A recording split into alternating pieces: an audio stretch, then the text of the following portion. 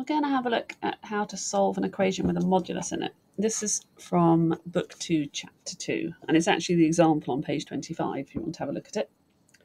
Now, there are two main ways of doing this. It's really important to note that you cannot just do this on your calculator.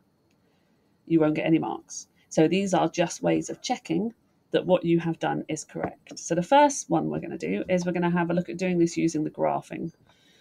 So going from the main menu to 5, graphing function, and we're going to draw each side of the equation. So we're going to start with the modulus one. Now to find the modulus bars, go to option and then numeric. And remember that absolute value is another way of saying modulus. So pressing abs for absolute opens up a set of modulus.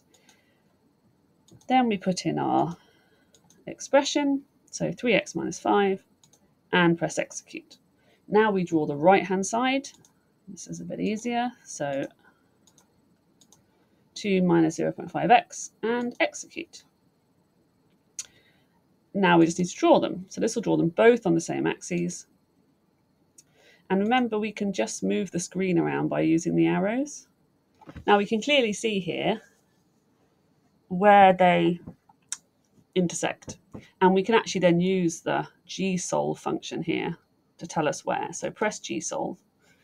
And if we pick intersection, then we can see that the first point of intersection is 1.2, 1.4. And then if you press to the right, the second point of intersection is 2, 1.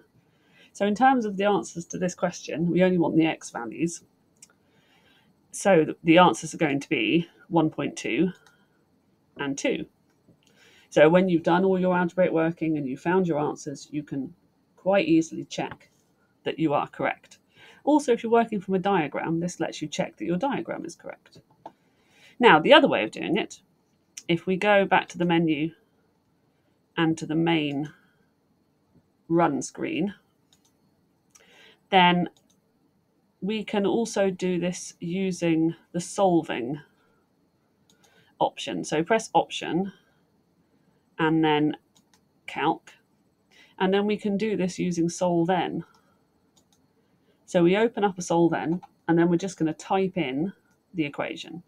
So again, we need to go and find the absolute things, which are again in numeric, absolute, and then 3x minus 5. Now the equals is second function of the numerical point down here. So shift equals 2 minus 0.5x, close the bracket.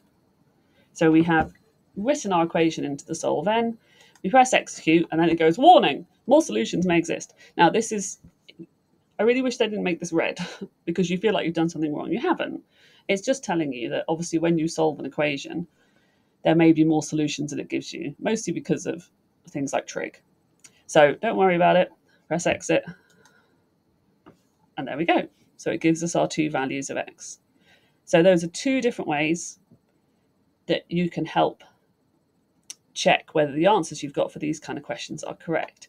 Obviously this one, the SolveN one, is by far the quickest. But if, like me and lots of other people, you solve these equations by sketching the graph, then obviously looking at the graph will really help with that as well.